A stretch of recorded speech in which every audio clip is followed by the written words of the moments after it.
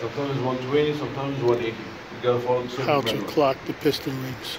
See the service manual. But here, on this one here, what you have here. This one is 180, can you see it? This one is 180. Not all the time. Sometimes it's 120 or 180. Top one was called compression ring, right? Second one, what do you call it? Scraper. And then these three pieces Oil ring. for the oil. Again, we're talking about what? 4-stroke engine, right?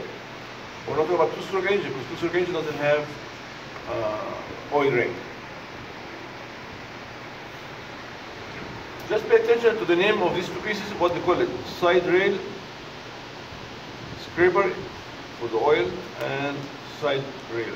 You have upper and lower.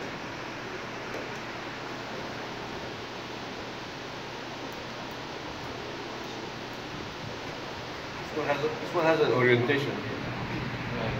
Yeah, a dot or a mark.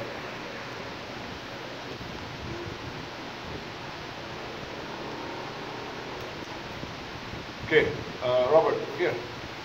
This orange here, this orientation is 120. Here is 120, and here is 180. So what you have for your engine, you can look at the book. Almost every question comes back to the manual.